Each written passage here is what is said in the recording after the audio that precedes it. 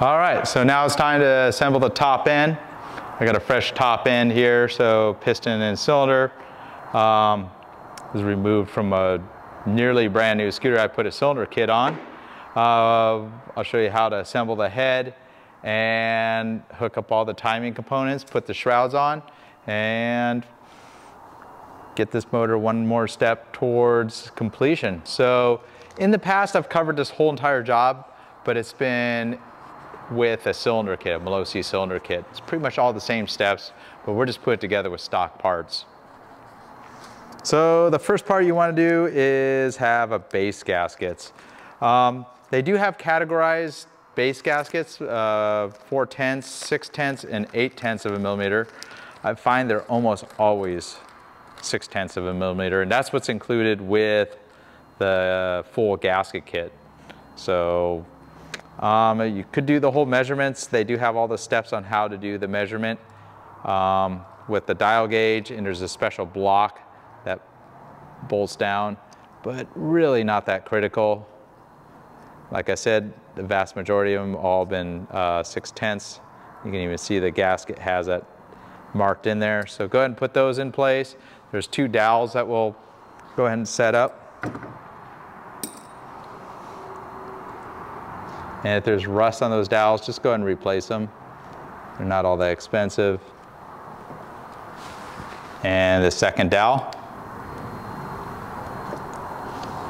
So whenever you turn the engine over, you kind of want to support the cam chain. So you can go ahead and get approximately the top dead center, which is where the rod is about as far as it's going to go. Right about there is good. And we'll go ahead and set the piston up. So the cylinder kit, usually they include the rings. There's a top ring, a middle ring, and there's a special tool that expands them. I'll pull one ring off just to show you. Pull the top ring off. These are already installed. So there's some real fine writing that says top on the piston ring, and that's the direction you want to face it. There is a tool that expands them, but a lot of times if you're very careful, you can just pry them. And obviously if you're putting each of the rings on, you start with the lower oil control rings. There's also a spring in there. You can watch some of my videos on doing the cylinder kits in the past on how to do it, and you can see there's the word top even on that lowest ring. So the arrow points down towards exhaust. We're going to set the ringing gap for the oil control at the very top. We have the next gap for the middle ring. We'll set that to approximately there. It's not too critical. You just definitely don't want the gaps lined up, and typically a good idea to have them on thirds and have the oil control facing up. So here we got the cylinder. You want to make sure this is perfectly clean. Use like a purple cleaner or any type of degreaser. I'm just going to use some brake cleaner because this is convenient right here. This cylinder has been run, so it has some break-in miles. We don't need to hone it or anything like we're putting rings. My recommendation is just replace these cylinders with the pistons sold as a complete assembly, or maybe this is a perfect time to put a cylinder kit. Let's go ahead and clean it up. Put a little bit of oil in there, just a small amount. You don't need much at all. It goes a long way. So just coat that with a fresh coat of oil there. And I already have one of the clips in place, the other one's not in place. And the exhaust, I'll turn it this way because that's the top of the cylinder. So the arrow points down. And these have a pretty nice taper on them, but you do have to like kind of lever the rings in, kind of just rock the piston in place. And use your nails to kind of get the rings in place. So it's almost there. The bottom ring is actually the hardest ring, oil control ring, because it's kind of thick. But a little bit of rocking, you'll be able to get it in. Definitely don't want to use gloves on this step because I find you just end up getting the gloves pinched. And if you're struggling with it, sometimes you can just use a little screwdriver, carefully push the ring in. Be careful not to crack or chip the rings, or if you get them pushed out of the way, then you're going to have more troubles. And a lot of times just a little bit of tap will kind of send the rings home. And the goal is just to get it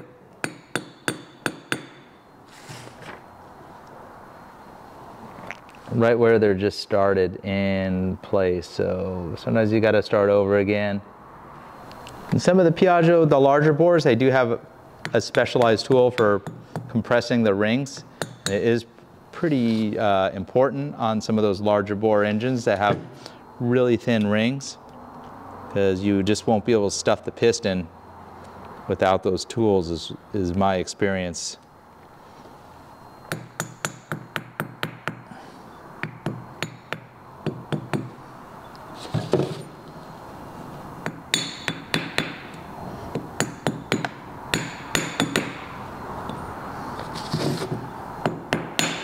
There we go. So again, the arrow's facing down. A little bit of oil on the skirts of the piston. We'll take the pin, it's all clean, and go ahead and just lift the piston just ever so slightly so we can get this pin started. And we're just gonna get it all prepared, and it's pretty much everything started. The rings are just barely hanging in there right now, or wanting to come out of the bore. This gasket surface is all clean, so the tensioner goes up. And don't worry about the cam chain just yet. Go ahead and slide that down onto the cylinder, and you can put a small amount of oil inside the wrist pin here.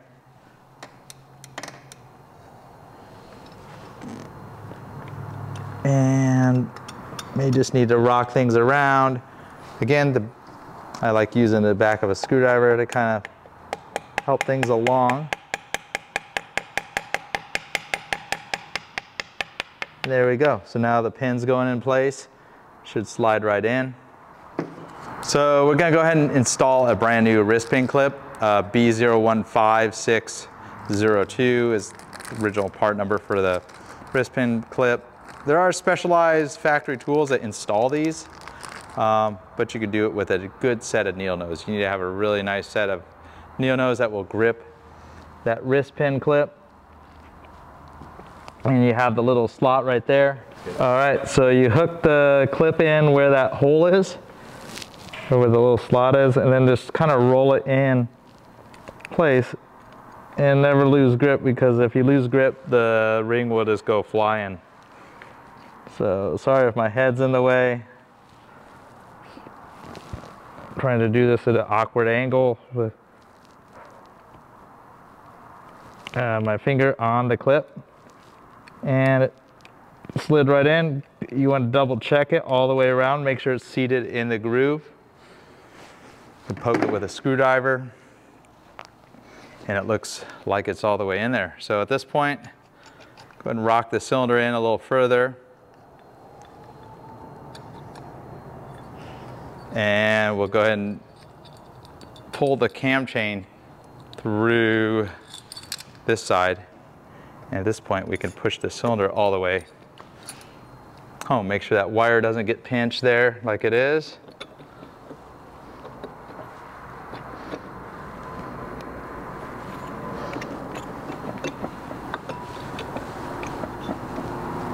So go ahead and pull that wire out. That looks like that's a pretty easy point to overlook, and get that wire pinch in between the cylinder base right there. So now it's in place. We can get the cylinder approximately at top dead center. So just by looking at the piston, when it's just about the top, and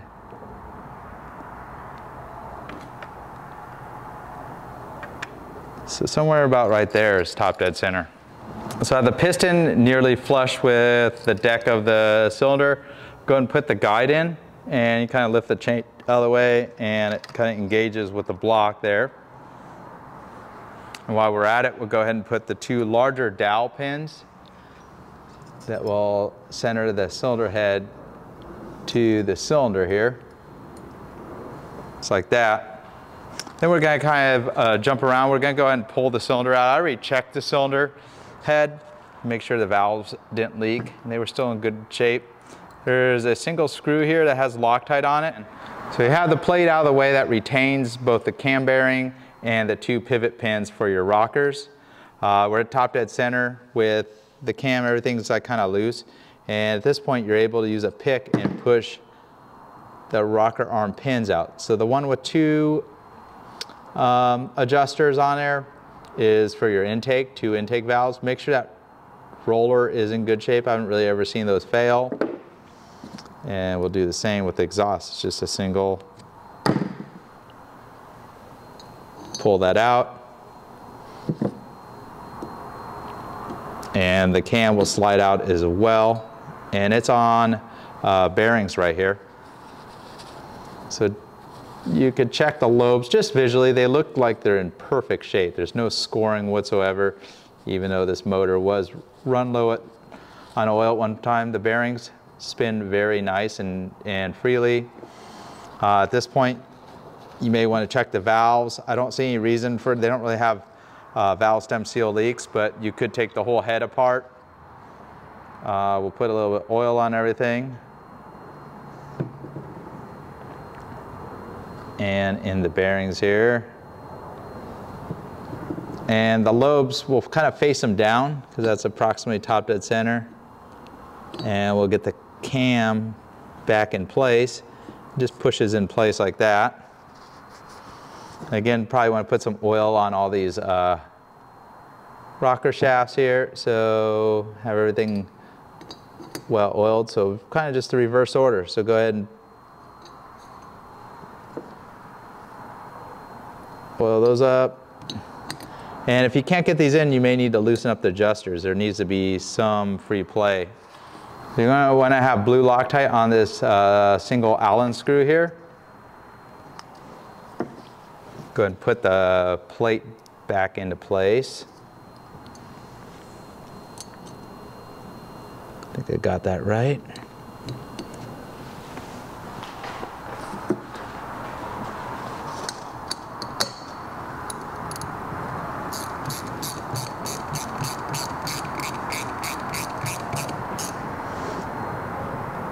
Snug that and let the Loctite will cure. That feels really good. We'll set the valves once the cylinder head's all the way bolted down. I already cleaned up the head. There's no spark plug in there. Make sure the surface is really clean. You have a cam chain tensioner gasket, exhaust gasket, and an intake gasket, all included with the gasket kit. This little gasket here is your copper exhaust gasket. I pried out the old one already, and you could just tap the new one in place. Again, just like the seals, you could use a socket to kind of send it in place nice and square. Probably should get a little bit larger one, but this will do. And it's very soft, the new gasket, so as long as it just stays in place, that's all that matters. When we bolt the exhaust in place, it's gonna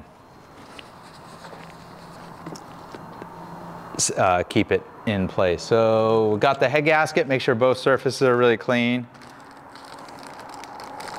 Included with either the full gasket kit or just the top end gasket. This is the 150cc gasket right here. And they have the larger holes, so I flipped it 180. So you have the larger holes. If you have it the other way, it's not going to be correct. So go ahead and carefully pull. I try not to get oil on these metal gaskets. And it kind of just sits over those, the studs there. Everything's clean on this side. You know, the valves are good.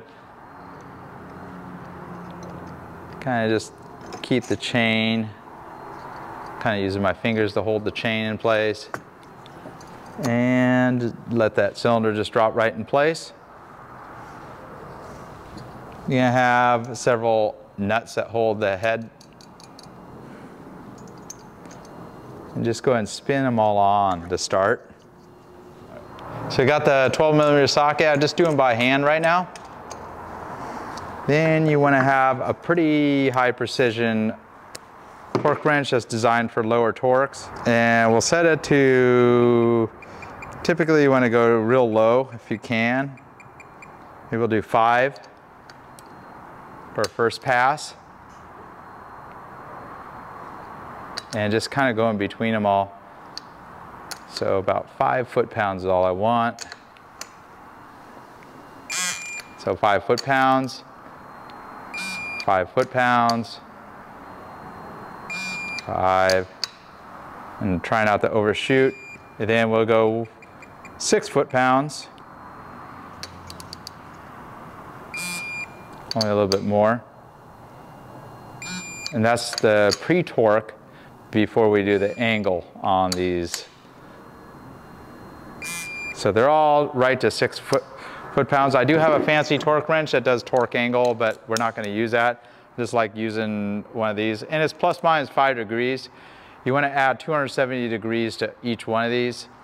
And typically I recommend doing 90, 90, 90, 90. So 3 sets of 90s all the way around.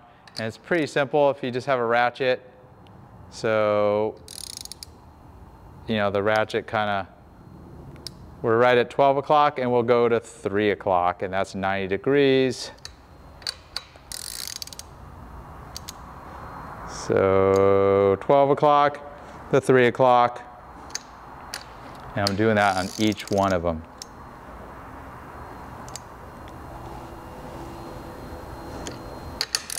So that's our first round of 90s. And then second pass, so we'll do pass number 2. Make sure it's all the way on there, because you want to.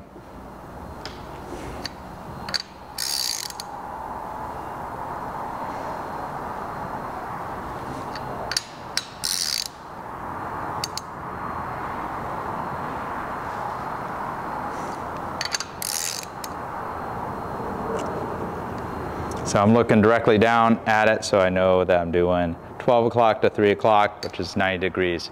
So now I've done 2 passes. Now we're going to do the final pass. And it might be a little harder because now we're getting up there into torque.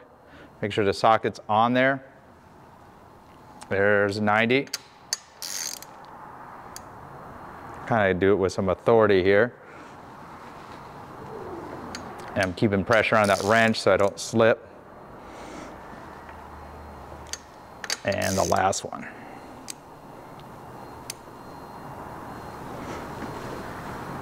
There you go. That's the final torque for this, these head bolts right here.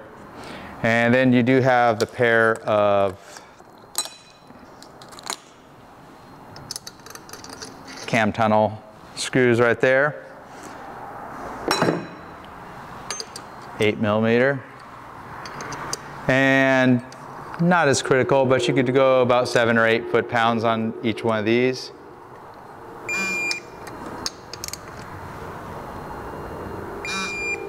And we know that the piston, it's very close to top dead center. Sometimes I do make a mark on one of the fins of the fan and also the cover. There's not really any other timing marks on these. If you do lose track, you could always sight down the piston or even set up a piston stop and kind of feel when it's right at top dead center. So right when it feels like it's falling, and then go the other direction, and right when it falls. So right about there is right where you want it. And I would suggest marking the fan blade with the case cover so you have a reference for where top dead center is. So here I have the cam sprocket. There's a little arrow and that's going to line up with this little mark. And it should be really close if we got the piston at top dead center. So right now I'm a couple teeth over. Probably, let's see, I might be able to go 1 over. And you want to get this accurate. There you go. It's pointing exactly right at that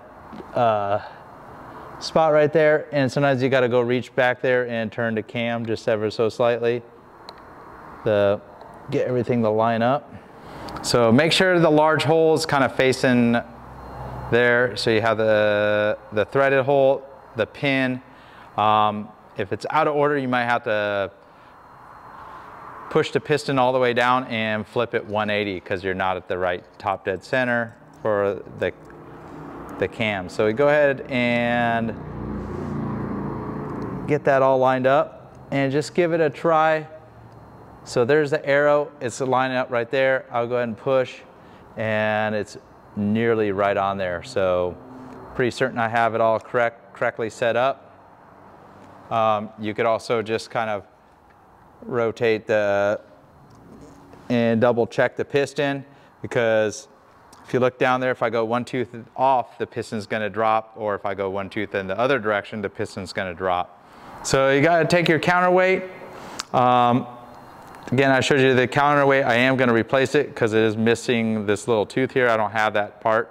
There's 3 different classes of the counterweight. There's a number 3 on there. That's the clearances of how it's set up, but I'm just gonna go ahead and install this just to show you how it's set up. So we'll go ahead and put that in this hole, and then you also wanna hook the sprocket right there. And the counterweight, it normally would be in between here. I'm gonna go ahead and replace that part. I don't have it. And the whole assembly is retained by this little clip right here. So go ahead and put that in place, and it lines up with a pair of the holes here.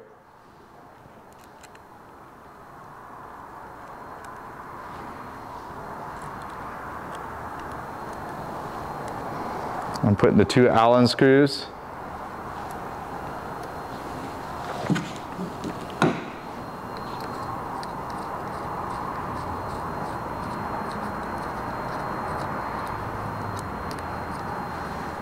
And so this is the normal return position for that. And at this point, you could usually just hold the fan. These don't need to be torqued all that much, about 3 to 4 foot-pounds if you do want to use a torque wrench.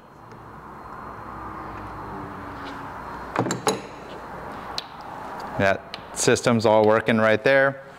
At this point, you could put the tensioner in place. That's on the top of the motor. You have a gasket for the cam chain tensioner. It sits right like that.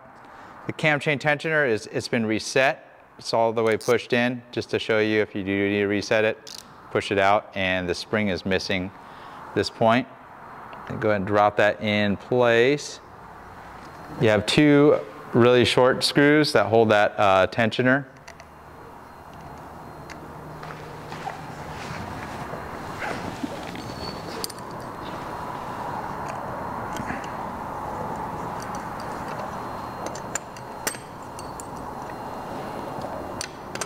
Go ahead and tighten both of those.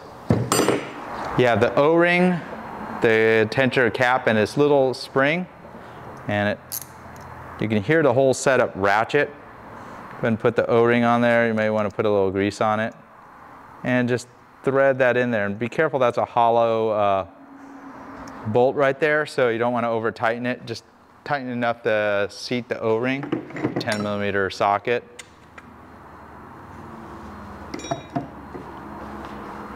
At this point, I like to put tape over the intake manifold, or you could just shove a rag in there just to kind of keep it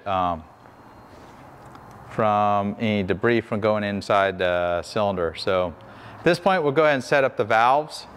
All right, so all the valve adjusters are loose. The spec, when it's a top dead center cold, is 0.08 millimeters or 3/1000ths of an inch. And typically, you could just get them all close by just hand threading the adjusters.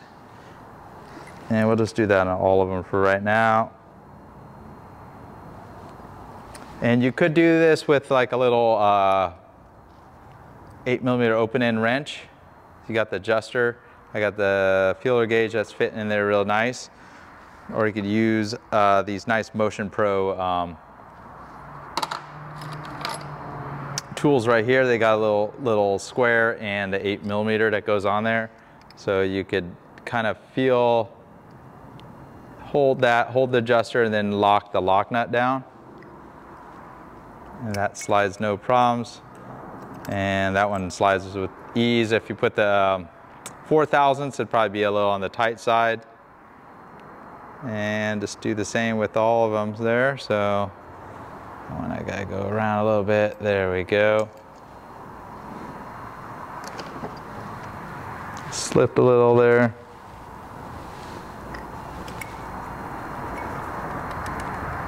You hear the clearance just by tapping it there. Sometimes exhaust, I like to go a little looser because they do run a little tight. So you can even go 4/1000. So I'm on the looser side of that clearance.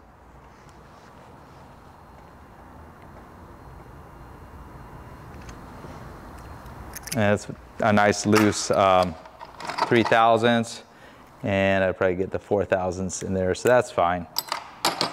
All right, so we have the valves all set and the counterweight's all in place. You can see how it kind of operates when it's at top dead center still. The spring, it's kind of hard to see it in the camera, but it hooks right there on the edge of the counterweight, and it also hooks inside one of those holes, and there's those 2 bolts holding it in place. So all that's all set up. Everything's good here. So at this point, I think we're ready to close up the motor and put all the covers on. One thing that's a good idea, you could use assembly lube on the engine, is put a small amount of oil just on the valve train. You don't need much at all because there is like a little pocket for the oil in there. And I still don't have a spark plug in there, but that's probably more than I need. But you know, once the oil pump starts pumping, it's pretty quick. A lot of people think, oh, it takes minutes for it to prime everywhere. No, it's pretty instantaneous usually with the oil pump priming. So we'll get the valve cover on. A couple things with the valve cover here is there's more than just the valve cover gasket. So you have this breather cover right here, and it's held by the 3 Torx screws, T25 right here. It's a good idea to replace the O-ring. So part number on the O-ring is 487989, and as you can see, it's pretty flat. So get that old O-ring out of there. You know, it's had nice and flat profile, and that's not the way it should be. It should be a nice round one, and sometimes those tend to start leaking. So you get the O-ring, it's kind of that square shape. Have your Maxima, any type of grease, assembly grease, just you're pretty much putting grease on it to kind of hold it in place. Put that right in the groove there, and we'll go ahead and put the cover. So that has that little spark plug holder right there. And that one I'm not going to tighten all the way for right now because you got to slip the wire underneath it. Let's do something like that. And obviously it's a little easier when it's on the actual engine. I'm kind of doing the order of operations a little off here, but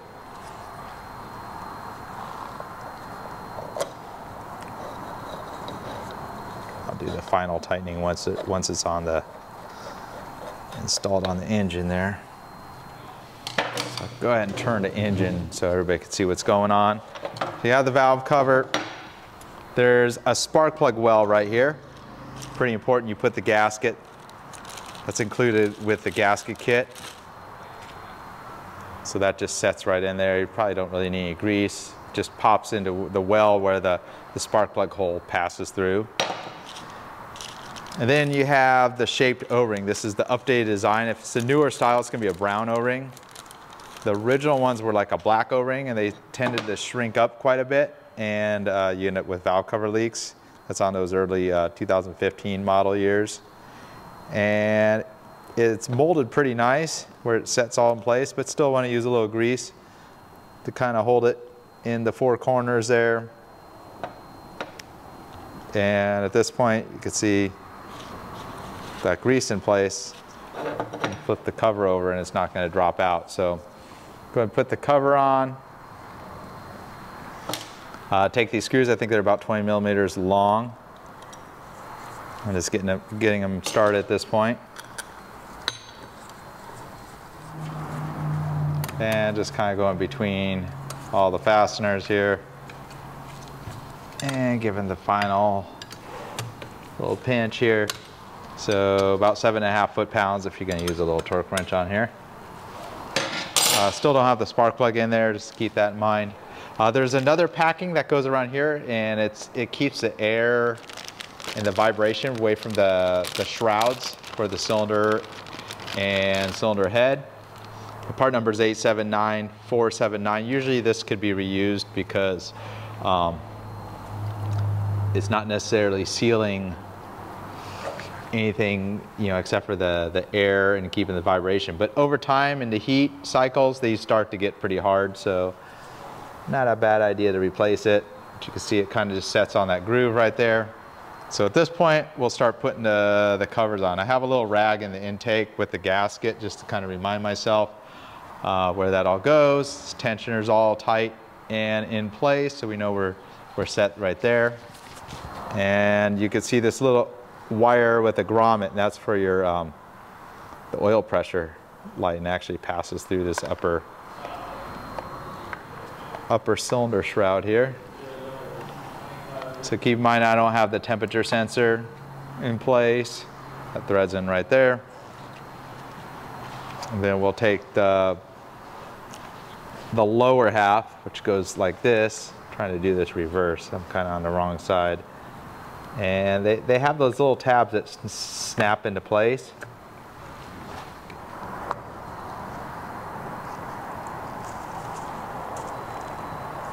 Takes a little effort to get them to snap, because I even remember when you take it apart, they're stuck in there pretty good. There we go. And the packing's all in place all the way around. Lines up with the screw holes here. There's a couple screw holes. Don't want to forget about my breather here. I know that one's loose, but we'll come back to that. And at this point, we need a couple of the different screws. So go ahead and locate these 3 longer screws that have like the really coarse threads. Use just a regular Phillips, and that's what kind of holds the upper shroud to the lower shroud. Let's start with the one near the gasket. And a lot of times with these kind of screws that are coarse threading into plastic, sometimes you go backwards, and then right when it clicks down, that's when it will thread into those original threads. Because when you're threading a self-tapping screw into plastic, you don't want to be cutting new threads. And I know there's one on this side as well. So pretty much the same technique. So I have the coil installed. A lot of times you gotta pull the starter back to install the coil. 2 bolts that hold it right here. The wire routes up to the zip tie that's on the top of the shroud, and then the little clip that was on that breather. So now I have the spark plug cap all ready to go. Take a CR8 EB NGK spark plug. We're gonna start with a brand new one. If it's brand new, the gap's gonna be perfectly adequate. You don't need to mess with that. A lot of times you do more damage than needed by regapping a modern spark plug. So I have a 5/8 spark plug socket. Nice thing, when the shroud is off, you could actually see threading in. So I've had a lot of customers, sometimes they do their own work and they end up cross-threading a spark plug. So always do that by hand. Kind of want to have a good feel to it. You don't need to put any anti-seize if it's a new spark plug. So it's all the way bottomed out. Now you can take a ratchet and just give it about another 1/4 turn, and that's all you need. So the spark plug cap, it's pretty unique to the Primavera. It's kind of all rubber. They're pretty reliable, but you do want to make sure it snaps in place. There it is. I kind of felt it snap, and it's in there very, very tight, and that's a good thing. So I don't think there's any issues with that. The fan cover's all on, or the fan's installed. There's our fan cover right here. It's got this little cavity for this oil pressure sensor and cap. Make sure that wire is connected. So at this point, go ahead and you kind of, it's a little lip where this cover kind of catches underneath. Sometimes you got to move things around to get this cap to go into place. And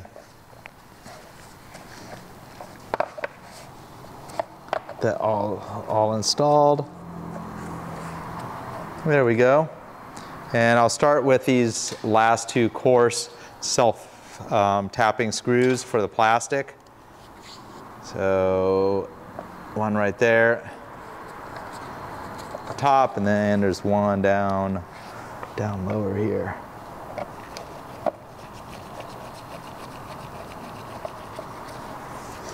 And that last little hole right there is for the O2 sensor on the exhaust system. So we have these last three fasteners right here. They thread into the case. I think it's a 4mm Allen. So get them all started by hand here.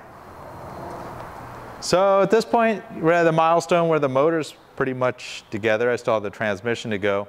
But before you get too far, this is always a pretty critical time. You just want to put oil in it while the motor's out, because once you put the motor in, there's a possibility that you may forget to put oil in it. So it's going to take probably a little bit over 1 liter. Right now it's got a dry dipstick. Nice and easy to fill when the motor's out. So put the 5W40 engine oil in here.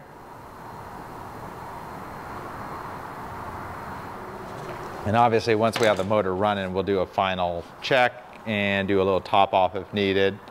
But right now I probably have 900 cc's in there. Definitely enough to start the motor.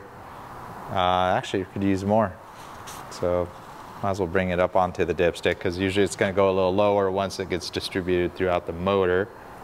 The capacity is actually a little higher when you rebuild a motor, because there's a lot of cavities inside the engine that you can't drain all the oil out unless you take the motor apart. There we go, now it's showing up on the dipstick. So we got a couple screws left here. I have the 3 screws for the intake manifold, 2 screws for the air box with the washers and such, and then the springs. And last but not least, there's the castle that's going to go over the center wheel axle nut. And we'll come back to that once we get the motor in, because that's the easiest time to torque that. And same with installing the center stand spring. Once the motor's mounted to the scooter frame, it's a lot easier to install those parts. So there you have it. That's installing the top end. Look out for the next video. I'm going to assemble the transmission and then install the motor into the scooter, and hopefully it starts right up. Pretty certain it will. I'll see you in the next video. This is Robot here from Vespa Motorsport and ScooterWest.com. Of course, if you're doing this job on your own, check out the Scooter West web store. We have nearly all the parts in stock, ready to ship to tackle a job like this. Or maybe this is above your league and you're just watching this, give us a call. We may have a whole motor as a replacement for an option, or call our dealership. We got a brand new scooter. Start with a brand new scooter. Yeah, it might cost you more, but you're starting fresh. See you on the next one.